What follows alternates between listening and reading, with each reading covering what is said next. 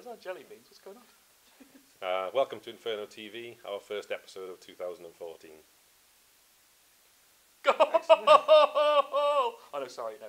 Oh, Hang on, that was the last one, so the Kirker one. Sorry, we're doing this during the Fife Cardiff game because we couldn't go to Fife. So Skippy is obviously paying attention to the filming tonight. I'm totally here. I'm not just watching Man United. I'm standing in for Aled. It's Aled's birthday tonight, so he can't make it. Happy birthday, Aled. To Aled. Happy birthday to Aled. Yeah. So you got to play with me again. 16, 17? I'm not sure. It's something like that. Yeah. It's in a youthful face. Yeah. More importantly, Devils leading 2-1 in the away leg at Fife tonight. Including their 1000th goal on the road in all competitions by Faulkner. And goals so far for Faulkner and Kirker. Hey. And a goal for Chamont for Fife, we should mention as well. So off to a good start. Yeah, so all positive at the moment. And now let's go back in time and really... to the massive piles of negativity. Yeah, let's lose the positivity and talk about two games against the Belfast Giants over the weekend. Record games. Record games, yeah, for the wrong reasons. Record breakers. No, sorry. Yeah, it was record-breaking... loss. Can I say what I wrote on the board? You can say it. Record-breaking teabaggings, effectively. Worst loss since 2001? 2001, yeah. Which was against Fife, I believe. Yeah, but that was the... 17-0? That was a different league crossover kind of a thing, yeah. So Sunday was the worst loss in a very long time. Yep. So we should say at the start, Belfast Giants, champions-elect currently, and looking like champions in both matches. And they came and they played, didn't they? They did. They came over. They came with a plan and they stuck to it. What a massively well-drilled and well-disciplined Giants performance as well.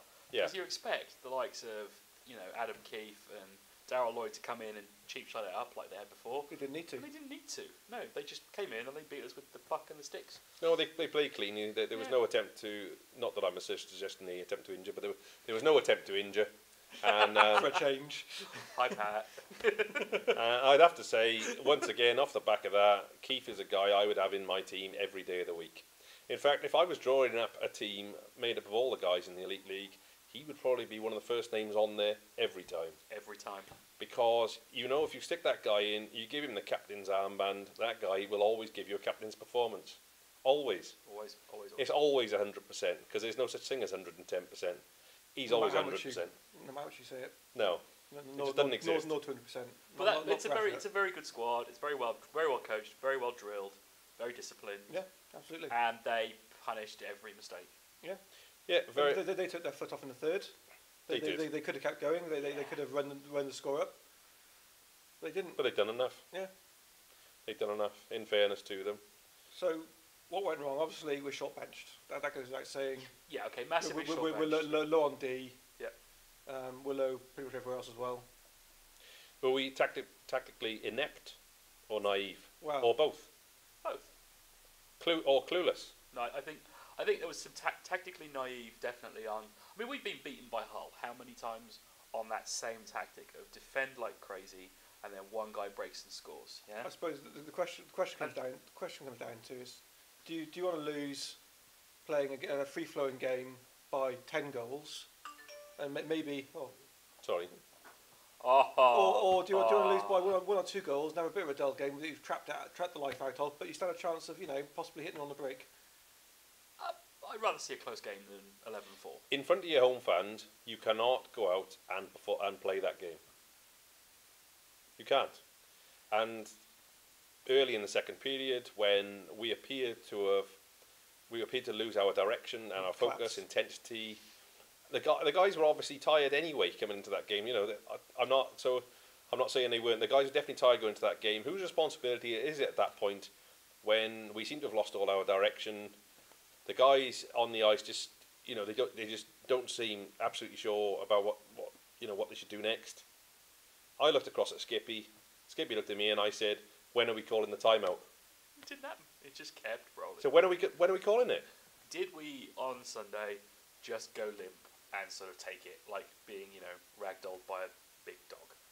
But as soon as it started to go wrong in the second, they scored two quick fire goals.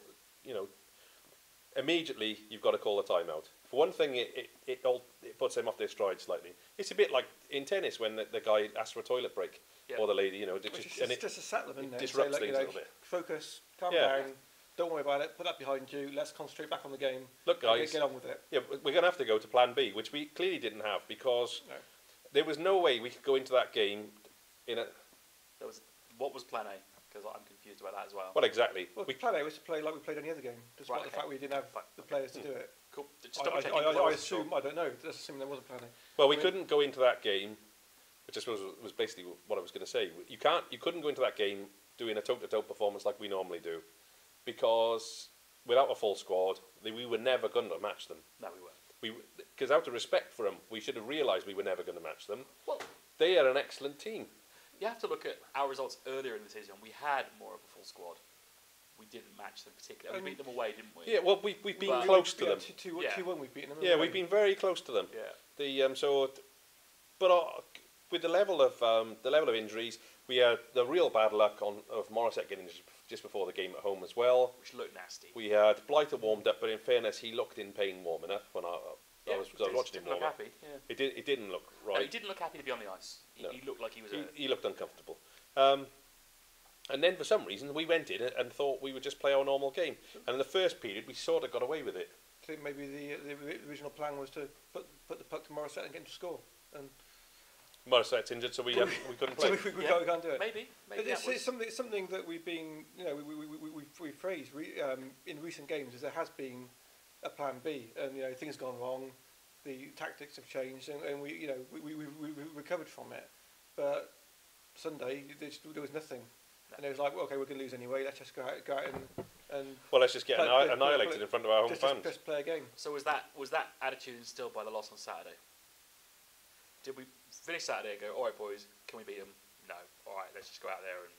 But that's completely irrelevant. Because what you do is you sit down with them after that absolute doing in Belfast, and you say, look, tomorrow, this is what we're going to do tomorrow. We're going to protect Cookie. We've got probably the fastest forward in the league in the team in Kirker. Now we're going to use Thomas. He's a fit guy. We're going to use Thomas a lot. We're probably going to have to double shift him, possibly triple shift him. We'll push the puck to him as often as we can. Yeah. We'll use Ben with him, a guy who can match him, who's similar to him for pace. To do what Hull do to us all of the time. Yeah. Strangle the life out of the game, hit them on the break. We've got Beerbrier and Myers who can both play a bit of D. We're going to give the guys on D a bit of a chance as well, because they're skating too many shifts. Like guys like Marsh, Smith and Blummer are hardly ever off the ice.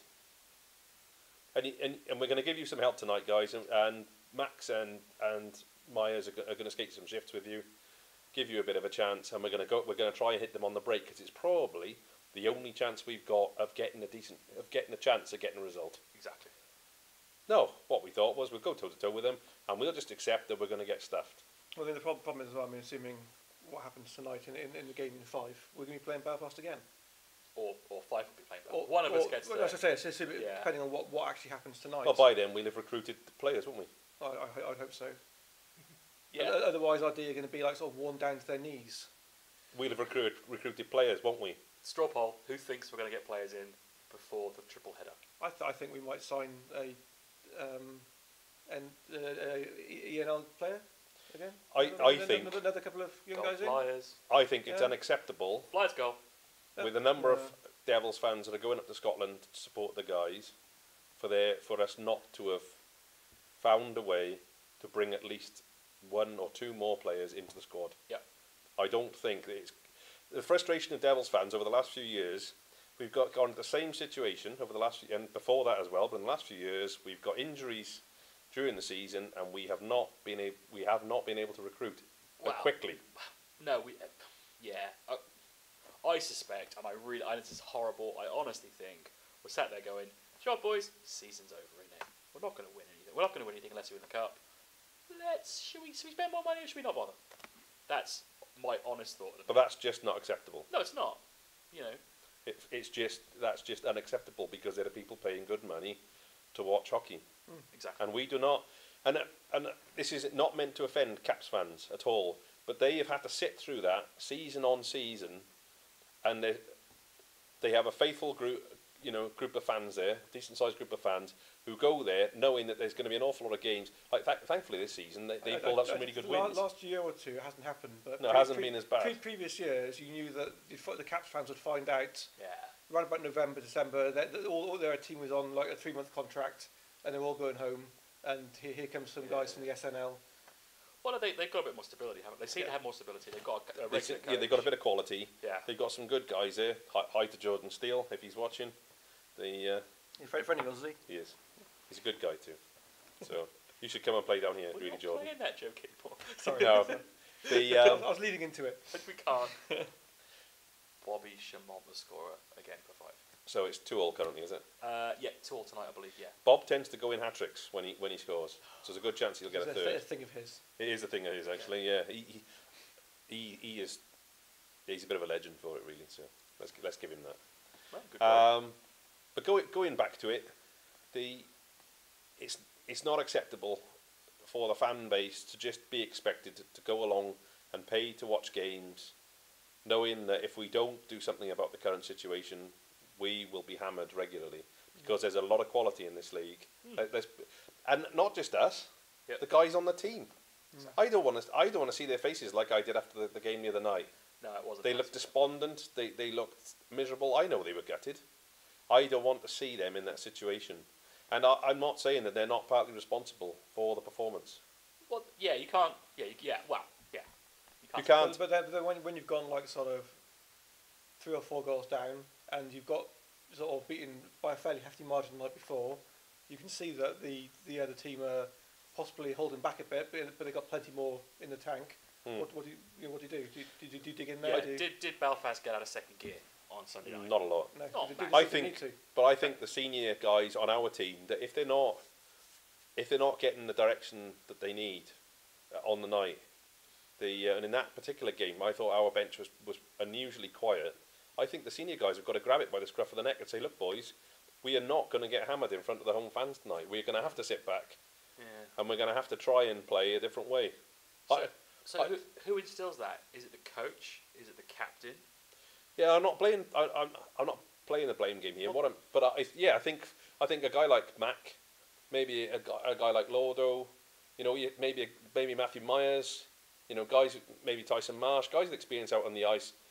They know what's going wrong. Like guys, at one point, Belfast came in, they scored. I saw Tyson's face, and he was absolutely gutted. Yeah. I don't want to see that. I want the guys to get the support they need. I want to see them getting the direction they need. I want to see that we've got a game plan. We've won some really good games recently, but now that we've got this injury crisis, we don't seem to have a plan for dealing with that. No, not at all. So, and I know we're saying we're bringing players in, but other teams around the league are bringing players in more quickly than we are. Yeah, very quickly. Guys like Thomas Kirker, guys playing hockey all over the place. They've got loads of contacts.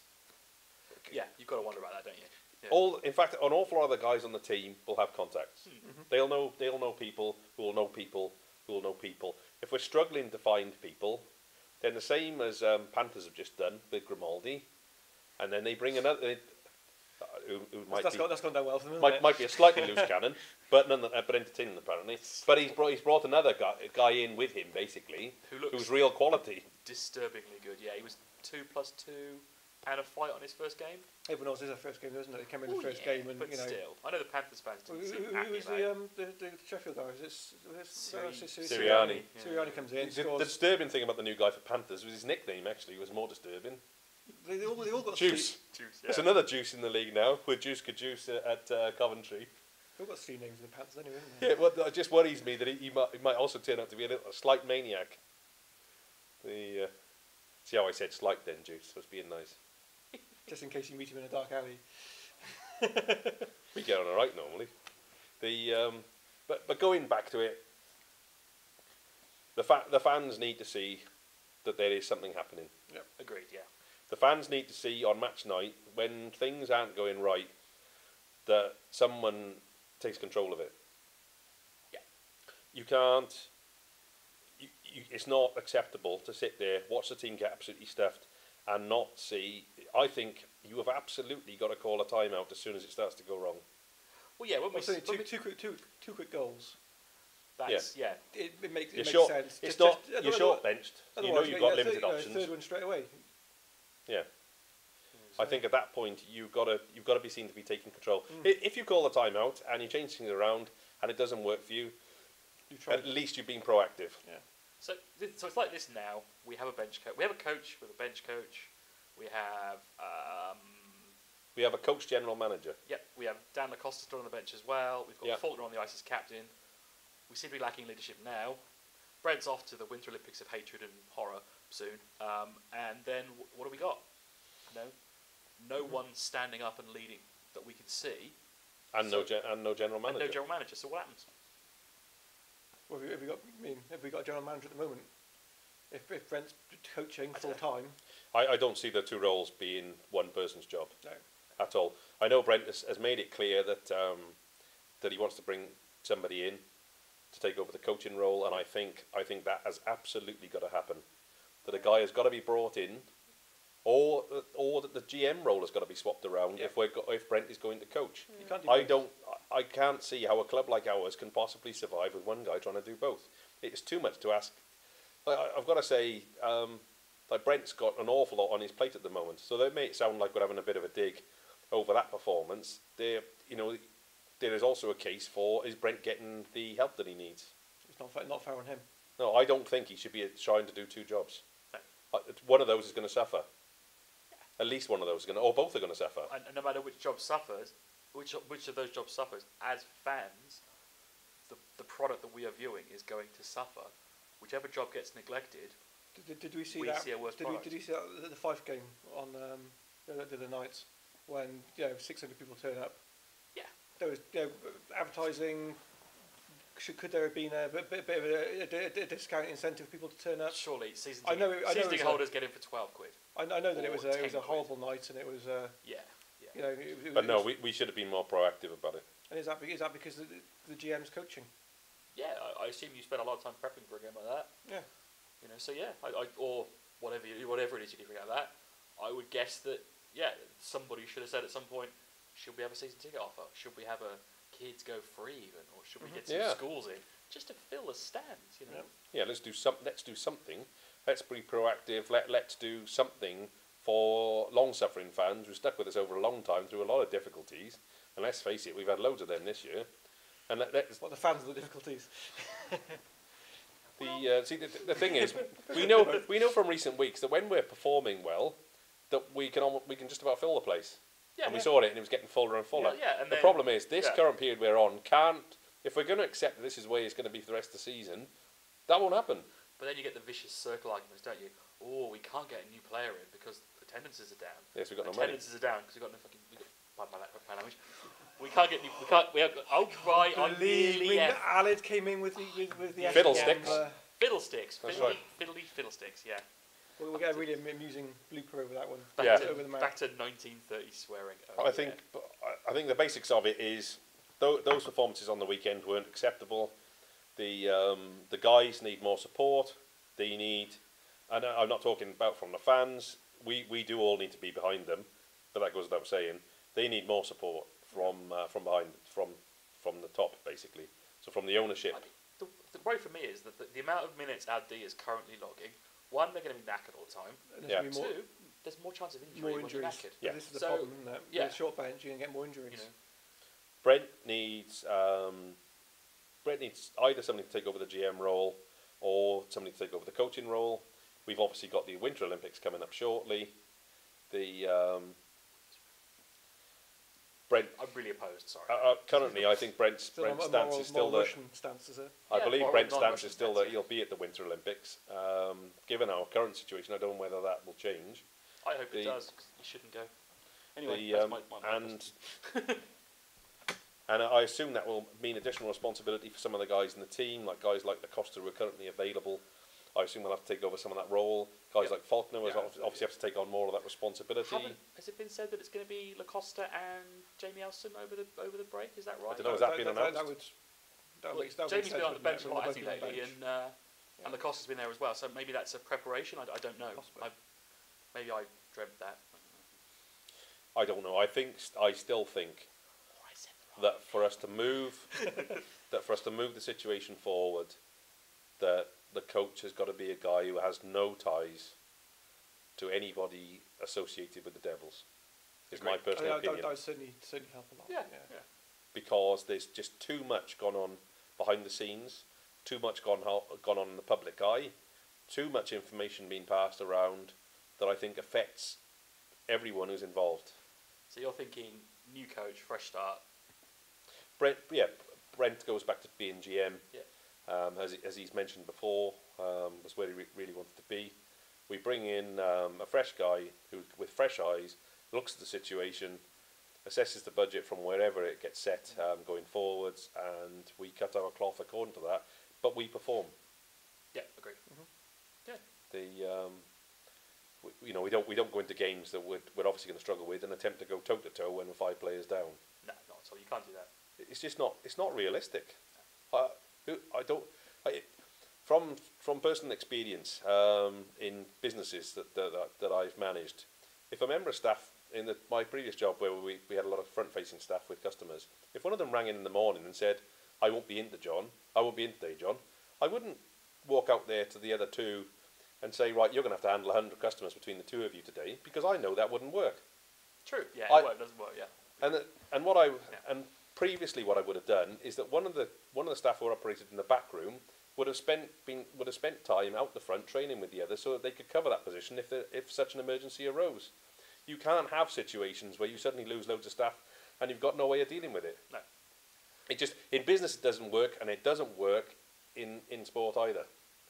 You've got to have some sort of. Although at the minute we have had a fairly unprecedented run of injuries and bits and pieces, haven't we?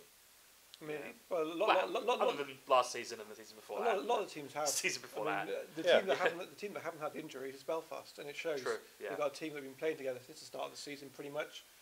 Well, Panthers have had plenty, but they seem to have an unlimited pot. But then they're not doing so great, and they've had a team that had to gel every. They can't. There's no continuity now. It's not the same thing. Is it? There's no continuity though, is there? Because they have to change staff all the time. A team has a gel every week.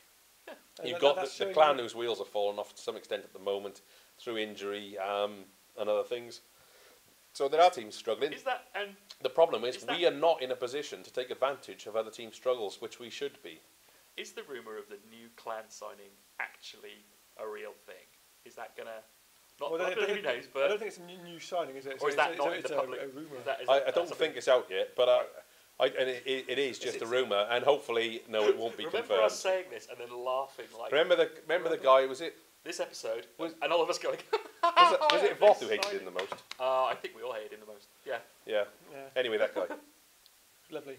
Yeah, but then, Affinity's we had him on the team before, hasn't he? He's got a very sharp tongue. Of course, yeah. Affinity's had him on a team before. I've forgotten about that. So, we shall see. Hilarious. Anyway, so him and Chris Frank on the same team. we've made enough friends. Should we move on? Yeah. Well, I probably haven't made any friends at all, but the fact is that it needed to be said. Absolutely. Because we've been very fair with the way things have been in the past, but there has to come a point where you say, well, I'm sorry, but though we've been happy with bits and pieces there, we're just not happy with this. What's the score, Skip? I'm just checking now. In a second? No, I thought it was exciting. No, it's still 5-9 on aggregate. So, yeah. Still got a 4-goal lead. About 2 minutes to go in the second. So big well done to the Devils so far during that game, because we know that is they are killing themselves out there to get that. So what we're going to do is we're going to film a bit now where we talk about what happens if we win. Now, if we don't win, just skip the next 2 minutes on the video. Just scroll it forward. It'll catch up when it buffers. So we can do a bit afterwards with. And then after that, we're going to do a bit about us losing. Yeah. So basically, it's almost like a choose your own adventure kind of branching thing. Show your age now. Right, here we go. We win. Yay! Oh crap! We're going to play Belfast again. Twice. Good, because that gives us a chance to have a proper go at them. Exactly. And to show them how Devils actually play. It's really good that we can get a solid road win like that. Let's assume that we end up in a similar position to where we are now. We're going to play loads of games in between. Mm-hmm. The January schedule is absolutely knackering for the guys. We've got another game in 2 days. So we got Thursday with Nottingham, then we got Coventry Sunday, weekend after it's a triple header, and then the day after that is the Belfast game. Because we've won! Who thought this schedule was a good idea?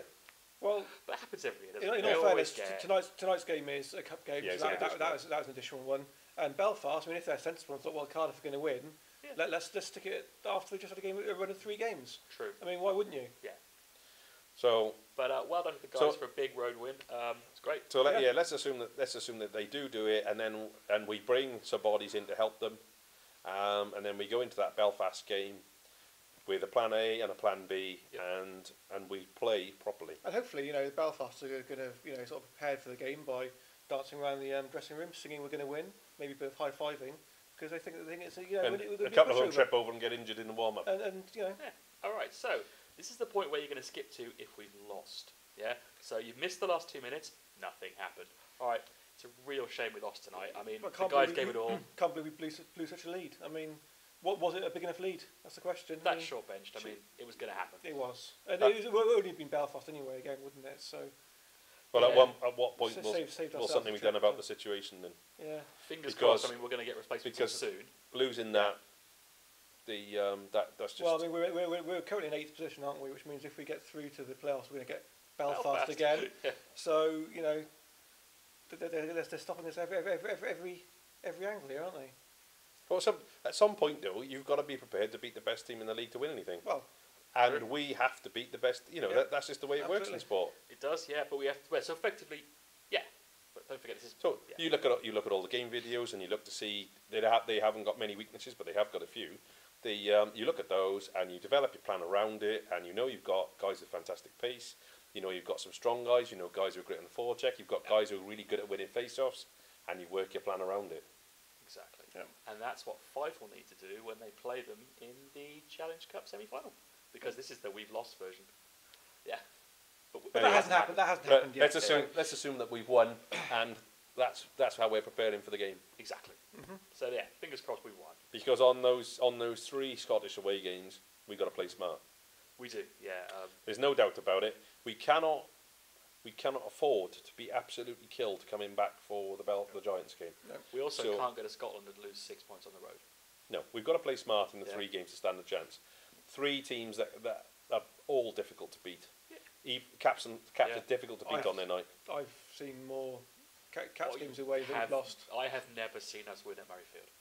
I have once. We went all the way up there and for a double header. We lost both games. That was a great weekend. And you can't drink in the rink. It was like being in I was there when I was the only Devils fan there, and the only other gentleman wearing a Devils jersey was a Caps fan who felt sorry for me and wore a Devils jersey. We turned up there. This was the week after Skippy had been concussed by Mike Garrett's shot. I think he still got the scar there, and so he was a little bit twitchy. And when you go to you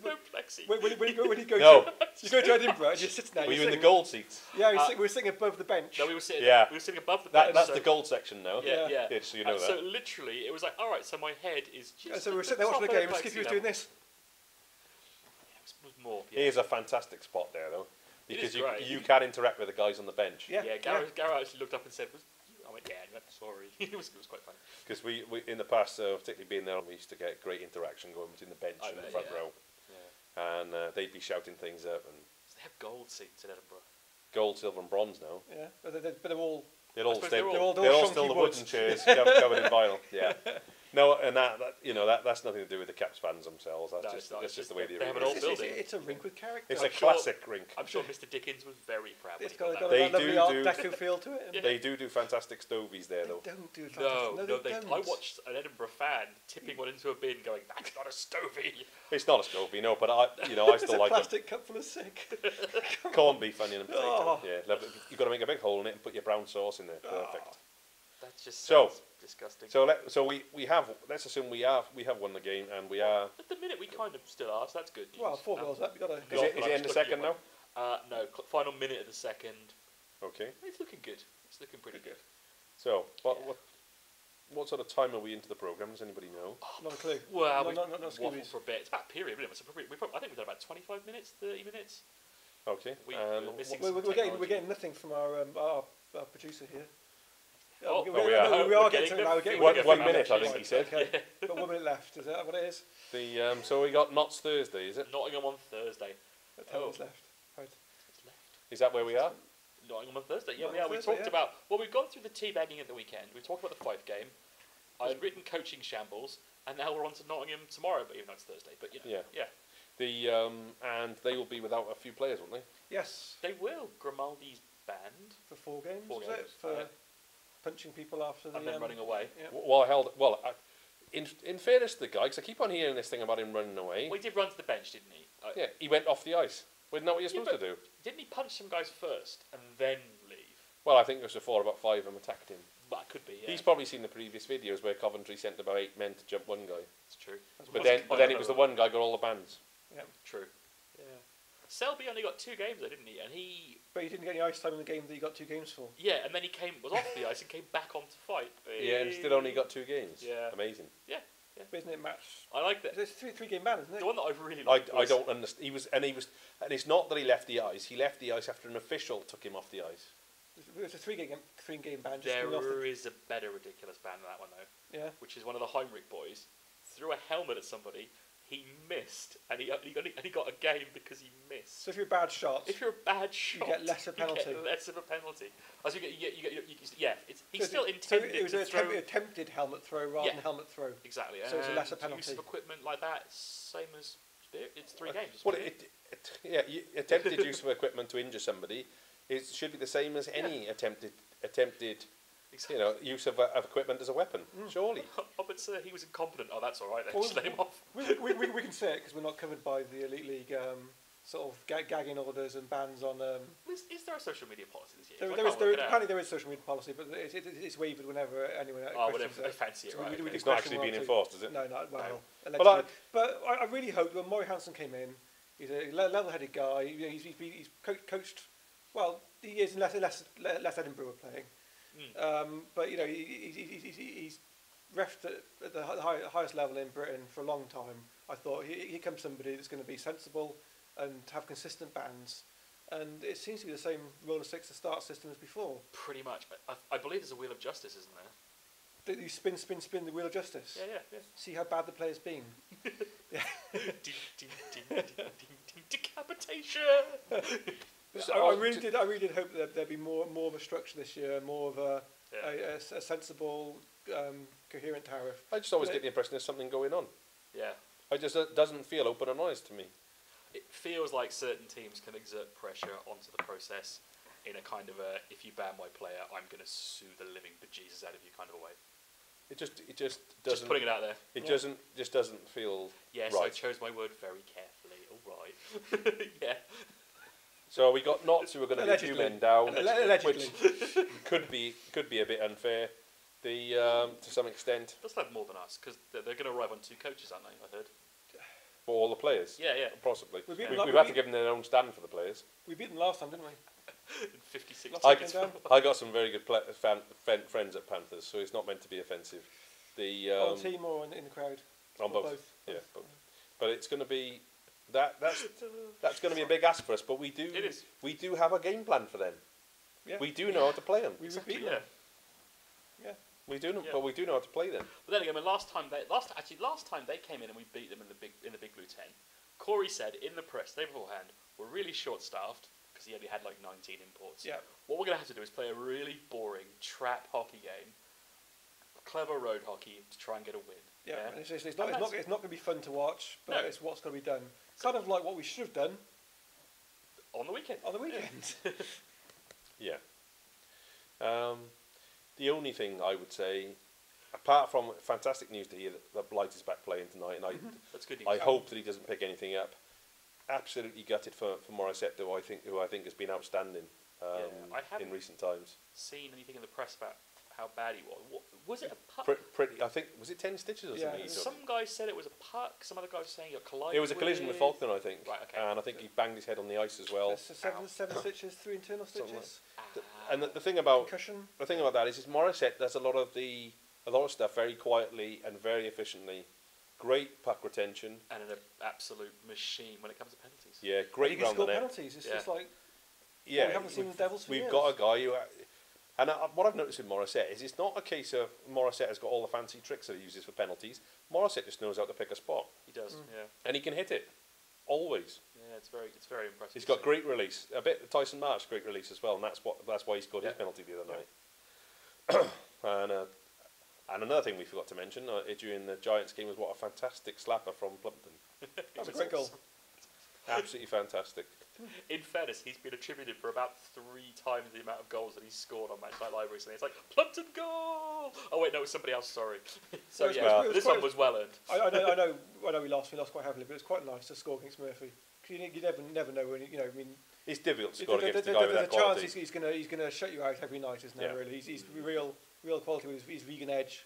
His vegan powers. Mind powers. Yeah, so it was nice to see a couple of goals go in. But that's Plumpton picked.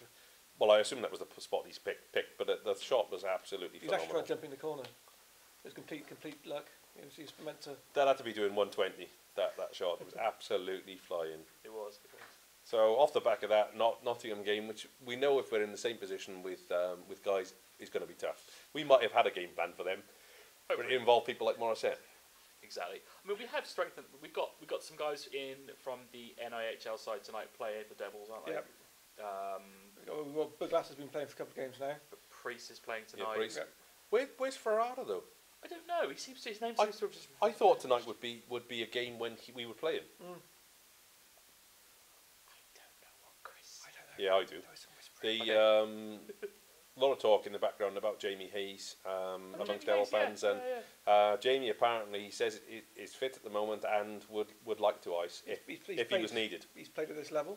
Do you know, he can hold down a shift. I think he said that he's available, and we need bodies. We do. So also got his jersey, so like legitimised me wearing it again. So I see what you did there. Well done. And Jamie's quite a tough kid as well. You know, he can ride a challenge. So well, he's played at this level before. And we need guys on the ice. So it seems like shooting yourself in the foot if you don't, even if you're only playing for one game until you bring guys in. It just seems. Yeah, why not? Give the guy a break. Coventry Sunday. You don't know what you can get with Coventry at the moment, do you? No, mixed bag. No, but I was going to say they have got Henricks playing, but they probably. Henricks both back by that point. Yeah, I mean, it feels like Matty's got no control over that bench whatsoever. It feels to me like they're a bit like us playing this season, but they haven't had the hideous number of injuries altogether. No. But they haven't really found a pattern. They haven't really got their lines working because they've lost players like the Henricks. They've had plenty of bad luck, but it just doesn't look like a team that's under control at the moment. I still got this image of Matty standing in the dressing room with Tomo on speakerphone shouting at the team.